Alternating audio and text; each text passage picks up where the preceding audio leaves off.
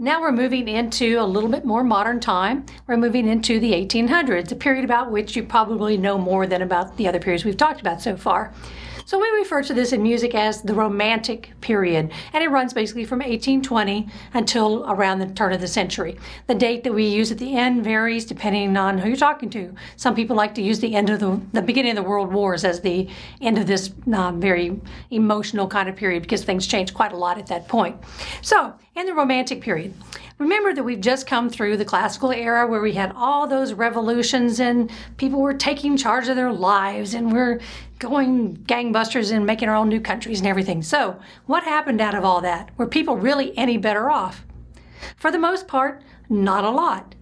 A lot of talk, a lot of action in terms of wars and that sort of thing. But in terms of changing people's everyday lives, really not very much happened. So that was kind of a disappointment. And you can imagine that people are going to react to disappointments in different ways. So what we're going to see is another pendulum swing here. So we have had the very reserved, rational, thinking kind of approach that the classical period has. We're swinging back the other way now, and we're going to be more emotional again, just like we were in the Baroque period. But if you remember in the Baroque period, when we talked about emotions, especially in the arts, well, a piece of art could only have one emotion. So if the piece was going to be melancholy, the whole piece was going to be melancholy. There was no changing in the middle. The big difference in the Romantic period is that the changes in emotion are dramatic. This is a big, highly charged time period. So we're going to see that in visual art, we'll see that in literature, we'll see that in music. And so that's sort of our overriding construct for the Romantic period is dramatic emotional changes, even within an artwork. So we went from being very reserved, not so much interested in religious sorts of things in the classical period. When we go back to being emotional, people thought, well, what's the most emotional church I can get involved with? And for people in the Romantic period, that was the Catholic Church. Remember, during the Baroque period, we had the Reformation and the Counter-Reformation, so lots of Protestant activity coming along, which is much more reserved, comparatively speaking, and a little bit more rational, perhaps, than the Catholic Church had been. So now people are thinking, oh, the Catholic Church is so mysterious. It's sort of ethereal. It's all those things that aren't rational anymore. Let's go that way. So we see a big resurgence in the Catholic Church in the Romantic period. Unfortunately, we see some of the bad side of that, which is that some of the more liberal laws that had come into place got taken back by the church. And we also had a sort of a second period of inquisitions, which we had earlier in time. So now we're having that same sort of activity again. But that's to be expected when things change. So what's happening in America? Lots. I mean, we know about American history in this period of time. The Civil War happens during this period of time. And like our Civil War, there are civil wars going on all over the world. It's just a time where a lot of people are having some uproar. This is the time that we start moving westward, or crossing the plains, crossing those mountains, finding gold in California. These are really big events. This is the period of time when Texas was annexed into the United States. We grabbed the Oregon territory. We got California, Nevada, and Arizona, and Utah, and that whole bunch of land over there on the west, away from Mexico. So now we're really America, mostly in the sense that we think of it today. Alaska and Hawaii still aren't part of the country, but we are now pretty much coast to coast. So what's happening in Europe? I think probably the most significant political events in Europe at the time are actually happening in Italy. Up to this point, Italy has been a whole lot of little city-states and princedoms and dukedoms, whoever the ruling person happens to be, just a whole bunch of them who are always fighting with each other and controlling their own little territories. In the Romantic period, this is the time that we see Italy become a unified country. That may be hard to imagine now because we sort of think of it as having been unified for a long time, but it really has been a hodgepodge of little things now brought together in one country. And there's a musician who's very relevant to that, as we will see later. The Greeks right now had been being ruled by Turkey. And so one of the big events there is that Greece gains its independence. And we're going to see that show up in an artwork here in just a minute. We also have a second French Revolution, and this is the point where they change from having lots of emperors and kings to a constitutional monarchy. So that's a big change for them, and then of course we'll have presidents later in France, so things change again. And as I said, almost every country in the world was having some sort of internal conflict at the time. That's sort of to be expected when people have been sort of trained for the last several years that you can create your own happiness, and obviously having control of your own destiny would be a way to get some happiness, you would think. So let's try to change the way our political structure works and to make it better for us. So let's move around the world a little bit more. We've gone from America, we've gone to Europe. The Suez Canal is opened up during this period of time. So if you remember up until this point, if you wanted to get from Europe to the east coast of Africa or even to India or Asia, you had to go all the way around Africa through the very dangerous section at the bottom at Cape Horn. So it was a long journey, very expensive, and very dangerous. The opening of the Suez Canal cut off thousands of miles of land. So you could cut right through, whoops, you're out in the Indian Ocean. So now we have great access to Eastern Africa. We have much better access to India. We can get around to Japan and China and all those areas much more easily. This is also the time that they happened to find gold and diamonds in South Africa. So you can imagine that was a very hot route during that period of time, and probably pretty violent as well, because where gold and diamonds go, violence tends to follow. Now, the British East India Company was a major economic player during this period of time. They were in India for the most part, growing tea and taking it back to England where they love their tea. But they made one really critical mistake during this period of time. They had a lot of native Indians who worked for them and who were soldiers protecting their interests, and most of those soldiers would have been either Hindu or Muslim. Well, the British weren't particularly religiously aware, I guess would be a way to put it. And so they gave these soldiers guns to protect their property, and they gave them cartridges to shoot at whoever they needed to shoot. But what they didn't think about was that these cartridges were actually coated in animal fat. And if you wanted to use it, you had to bite off the top of it to put it in your weapon before you could fire it. Well, these are Hindus and Muslims who don't do, meat fat. So there was a major revolt, there's a big mutiny, and so the British government had to come in. The East India Company pretty much been running things for themselves, and they actually took over India. They just took over the government. So, we think about the British and India as being, you see it a lot in the movies, don't talk about that time period. But it all came about because their private industry just wasn't very smart about cultural differences. In China and Japan, they're fighting. Nothing particularly new about that, I guess. They're fighting over Korea. And Japan actually wins this particular skirmish, but then the Russians step in and they just take Korea away from Japan and they have to fight it out later. So that whole territory right there is a lot of land close together, and some people who don't have very much land always looking for some more. So that's an important thing. As we mentioned earlier, we've already got the steam engine going. So now railroads, very, very big, especially in America. Europe is a very small continent. It's just really tiny. You can get from one place to another on a train quickly there, even if it's not if you were going with wood and coal. A steam engine can go farther faster. And America was vast. So this was a great way for us to improve our commercial ventures. So the building of the Transcontinental Railway, which happens in this period of time, significant event, connects the East Coast, where much of the industry was, to the West Coast, where all the new markets are, because we've got all those new people out there who need steel and wood and all the other things that we might need. So we now have trains who can take it all the way across. This is also the period of time that the telegraph is invented.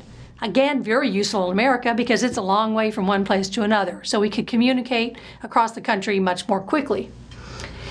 Those same steam engines that made trains better also helped steamship travel. So instead of having to deal with sailing boats, you could have self-propelled ships that were much more speedy. So people could travel the world much more than they could before. So we've got trains that will take you places, we have ships that will take you places, and we have more people who can afford to do that. So it's not just the rich who can actually go. This is a period of time of great immigration to America because people could buy a cheap ticket in Europe and live in the bowels of the ship for however long it took to cross the ocean, come to America, which was the land of opportunity for them, and start a new life. So all these technological things that sort of started happening in the classical period are really making changes in the political structure by the time we get to the 1800s. So not only do we have all these people moving around, they're learning about each other. Up until now, if you were an American, you probably didn't move very far beyond your own area. You only knew people who were like you. You only knew cultures that were like you. We're starting to see people coming from all over the world now, so we're learning about Italians and the Irish and the Germans and wherever these people are coming from. And then those were the sort of predominant immigrants at the time. So we're getting a lot more mixing of cultures, a little more understanding of each other. We also have world fairs at this time, where people would come together and every country would bring an exhibit of all their favorite things, so you might learn about Japanese fish, and you might learn about beer from the Germans, but it could all be in one place, and people could go there and see all different kinds of cultures in one place and just learn a lot about that. And as we'll see, that whole interest in other cultures comes up a lot in the arts. It's a very prominent theme. So, what are other themes in the arts in this period of time? We're very interested in the exotic. And so something from a foreign country can be exotic, especially if it's a country that seems really exotic, like Japan or some African country or even India. That's very exotic for a 19th century person who's never seen or been anything.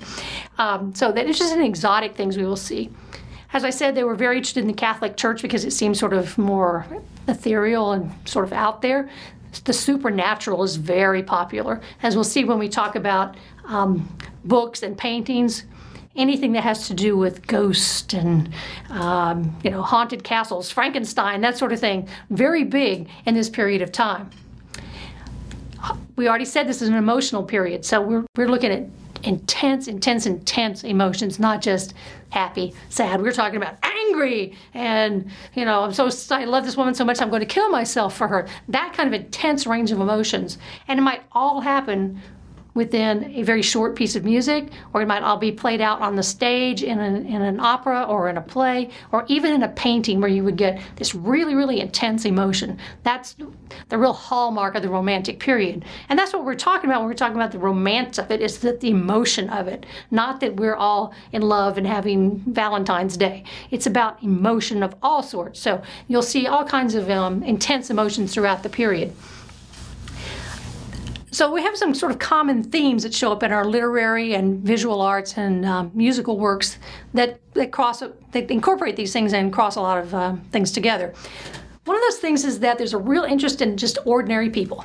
And we've had all these revolutions that are supposed to help our ordinary people, so let's celebrate them in the arts. And that's particularly true of people like children and the oppressed. So as we talk about literary works in particular, we'll see those themes come up. We also have an emphasis on a faith in humanity and that people will do the right thing and that we can make things better. That comes out of that sort of Enlightenment rationalist idea, but it keeps playing through here. Social justice, and we have things like dealing with people in mental hospitals and prisons, making prison welfare better. All those sorts of things really happened in the 19th century as a result of our interest in that sort of social justice. There's also an emphasis on democracy, but only in its purest form. Remember, they've been through all these revolutions. Some of them were supposed to bring out democratic kinds of ideals that didn't always work out the way they thought they would. So they want the democracy, but they want it to be like the real purest thing, which of course is never going to happen. There's also a big interest in ancient history. We saw in the classical period that they were interested in ancient Rome and Greece. We're sort of broadening that now, so the Middle East and that sort of area, a much bigger area of interest in ancient history. So you'll see that play out in the arts as well. So the Middle Ages and even older is a very interesting period for those. So let's talk about literature a little bit. In literature, a really big focus for this period is the hero. We've had all these revolutions, and revolutions usually produce heroes, so there's kind of a natural progression there. So who are some of our heroes of Romantic era literature? Let's start with Victor Hugo, Les Miserables. You know, everybody sort of knows that now because it's the big hot musical and it's all over the place. So Jean Valjean, the big hero. Classic statement there. It's got revolution in it. It's got a lot of action. It's got the poor child who loses her mother. It's got all these poor women who can't make a living. It's got all those things that we just talked about. You know, the children, we've got the oppressed. We've got the ability to overcome. All that built right in this one, I don't want to say short story because it's not, it's very long, but in a story. Look at Charles Dickens. Everything in Charles Dickens is pretty much about very common people. And we've got Oliver Twist, the orphan. We have slightly crazy people. We've got Miss Havisham, who runs around in her wedding dress. So we've got a little supernatural craziness going on there. So again, taking themes that we've talked about. Taking the American, Edgar Allan Poe. Who does supernatural better than Edgar Allan Poe? If there's a weird story out there, he's got it covered. So he's fitting right in with all those others. The Three Musketeers comes from this period of time. You got the three heroes here. So again, revolutionary fervor. You've got these guys who are making things better for everybody else, saving the poor people from the bad guys. We have the Bronte sisters who wrote Wuthering Heights and other works like that. So that sort of takes us to the more personal, romantic, in the way that we sort of think of romantic, where, you know, boy meets girl, boy loses girl, boy gets girl back, whatever themes we want to run with that. But in a much more heightened emotional kind of state. You know, Wuthering Heights, they're out there on the moors and everything is blowing and nature is all powerful. So we've got that sort of thing going as well. Poetry is also really big in the Romantic period, and we will see that it plays out very importantly in music, in vocal music. So we have a lot of great names in poetry in this period of time. The three great British poets, Keats and Shelley and Byron. And then in Germany, probably the biggest name is Heinrich Heine, whose poetry is set by all sorts of composers. So those are names that you'll encounter as you look at vocal music, because their name's going to show up as the people who wrote the text. All right, let's turn now to visual art. So we've been looking a lot at portraits, those sorts of things. We start getting into the Romantic period, and yes, we're interested in people, but we're also interested in the bigger world. So landscapes become important. In particular, there are two really big names in landscape painting. One is J.M.W. Turner. His name is really long, so we just call him J.M.W. And John Constable is the other. And they're both British painters who specialized in landscapes. So we're going to take a look at a couple of Turner's landscapes. This first thing that we're looking at is called Rain, Steam, and Speed. So it's a landscape. It's a sort of a it's almost impressionistic, which we haven't even got to yet, but you just have this sort of sense that there's something out there, but things aren't very clearly defined. So it has a kind of a supernatural aspect to it in that respect, because it's not, here's the lines of things. But what this painting is about is the railroad. So we have a landscape, but it's also focusing on important historical events of the time period. So it's not just a landscape because it looks pretty. It's a landscape that's giving us a message about something that's happening in our immediate world if you lived at that period of time. Let's look at another of Turner's paintings. This one is very different. It's still a landscape. You can see it's got a sky and clouds, and it's got water, and it's got some ships and a cool rock in the background and all that sort of thing. But this is not about what's going on in the world now. This painting is called Ulysses Deriding Polyphemus, and it's part of a set of paintings he did about Homer's Odyssey. So he's going back to really ancient literary works and doing a modern landscape that illustrates Homer. So he's sort of getting the double whammy here. We get our modern painting, we get a landscape, very modern kind of style, but it's showing us a story from way back, which also connects back to their interest in those ancient histories. So he's got landscapes, but they're historical, or they have literary references. They're not just what a lovely place this is to be, even though he has probably some of those as well. Let's switch now to the French artist Eugene Delacroix, who traveled pretty well. One of the things that we will see in all the arts is that artists were interested in exotic cultures. Sometimes they actually got to go visit, and so they had firsthand knowledge of them. Sometimes they just wrote or painted based on what they thought that culture was like. But Delacroix did travel to Africa, so he spent time in Morocco and in that area. And he did some paintings that reflect those travels. The first thing that we're looking at is called The Massacre at Chios. So this is a painting that has current historical relevance if you live in this period of time. Remember, the Greeks were being ruled by Turkey at the time. And this painting illustrates a major event in Greek independence. There was a big massacre, like tens of thousands of people were killed by the Turks, killed tens of thousands of Greeks on this island. And so he's using this painting to sort of, in much the same way that David did those paintings of Napoleon, to remind us that this is an important thing, that these people are fighting for their independence and that it was really costly. It's a dark kind of painting. You have bodies everywhere. You have living people to remind you that there are still people there. So that's another kind of approach. We've got the historical approach to that as well. This third painting that we're looking at by Delacroix is called, second painting, sorry, The Entry of the Crusaders into Constantinople on the 12th of April, 1204. So here's another one of those instances where we have gone back into ancient history. And to think about it, if somebody had painted a painting of that particular event at the time that it had happened, this is in 1200, it's before they really started doing perspective. They really didn't do emotionally charged paintings at the time. It would have probably been, like everybody came in on their horses very neatly in rows and conquered the city. Not Delacroix. This is an intense kind of painting. We have a lot of colors. We have our classical influence because on the side over here we have a set of columns, so we know, where we've set this. We're in Constantinople. We have a lovely set of columns that are probably actually the right kind.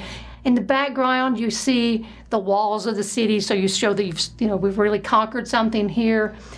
We have a man trying to protect women, so it sort of shows the violence of such an event. It's not all pretty, everybody parading into town. We have somebody on the side who's holding somebody who's apparently dead. And in the middle of that, we have a man on a horse, and the horse looks really angry. So a lot of storylines going just in one painting. And that's very romantic. So I said you can have lots of emotions going. We have the emotion of the man who's trying to save somebody. We have the emotion of the person who's mourning somebody who's already gone. And we have the soldiers who probably have an entirely different agenda on their minds altogether. So we've got modern history, we now have ancient history. Let's look at our last painting by Delacroix, and this is called Algerian Women in Their Apartment. So this is a very different kind of approach. We've had some very intensely emotionally charged paintings so far, the two historical ones. This one is more like a portrait. We've gone in, we see these women, but they're exotic women. They're African. They're not your pretty European French women.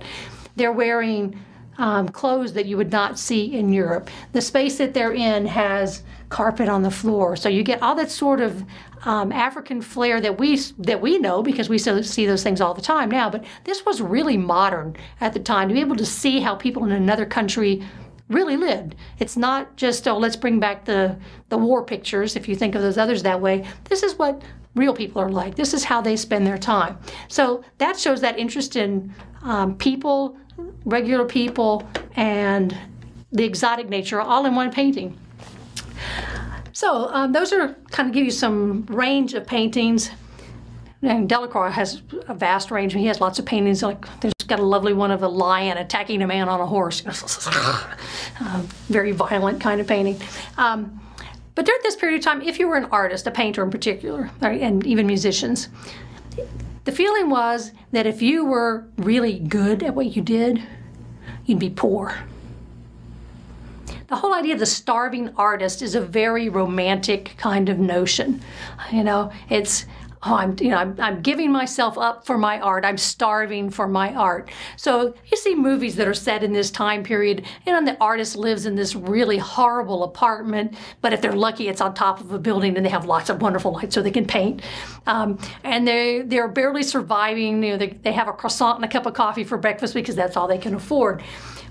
But that was the image they wanted to project, because the idea was, if I'm selling my art and making money at it, it's probably not art, it's commercial.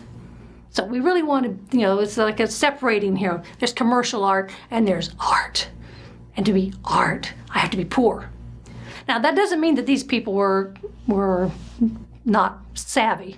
So what they would often do is sort of cozy up to rich people, because remember, we have not only the rich people who are already there, but we have all these newly rich people because they've come up through the industrial ranks, and we now have a big middle class of merchants and that sort of people. And they want to be associated with the arts because that shows that they have arrived. So a really smart artist, musician, whatever art they happen to be in, could get friendly with these people who would invite them to come to parties at their houses, or even come to stay at their country home for weeks on end, because that way they could impress their friends with all the artsy people that they hung out with. So the artist could have the satisfaction of saying, well, I'm really a poor, starving artist. I live in this terrible place. But they could eat really well, and these people would supply them with the paints and the easels and the place to paint and whatever they needed to support their art.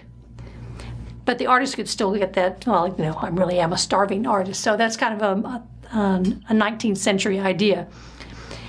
On the musician side, what we often see is what we would think of now as rock star musicians. Remember, in the classical period, you might go to a recital, to a concert, and be able to hear an orchestra or maybe a soloist. But for the most part, there aren't any great big stars. Now, Beethoven starts to be one. He made a lot of money as a performer. Mozart did a lot of performing, probably didn't make as much money out of it as some others might have done. But the idea of the artist as the big performer is really a romantic notion. So we had we had art musicians who basically had groupies who would follow them around, and women who wanted, if they'd had phone numbers, they would have given them their phone numbers. So it was very much the kind of model that we're used to seeing now with popular artists. So we take somebody like Franz Liszt, who was a pianist from the period, who did a lot of important things musically, but some of the things that we remember him for are about his status. Until we get to this period of time, if you played the piano, it was turned the wrong way. You would have your back to the audience because that was the tradition of having the keyboard in the middle of the orchestra. Well, Liszt wanted one of those women in the audience to see his profile. He thought he looked really good from the side, so he just turned the piano to the way that we now are used to seeing the pianist come out. You come out and you sit down and everybody can see you. He was way ahead of Michael Jackson. He used to throw his gloves down on the edge of the stage so the women could fight over him. He's the one that started wearing black. He thought he looked good in it, so that's sort of where our tradition of wearing black comes from. So these musicians, in many cases, made quite a lot of money just as performers, so they could sort of support their composing habit, because most of them also wrote music by being solo performers or playing with orchestras. And that is a big change from the patronage system that we saw from the classical period. So that gives you a general idea about the Romantic period, the kinds of ideas that are going about. Now let's see how that all plays out in the music.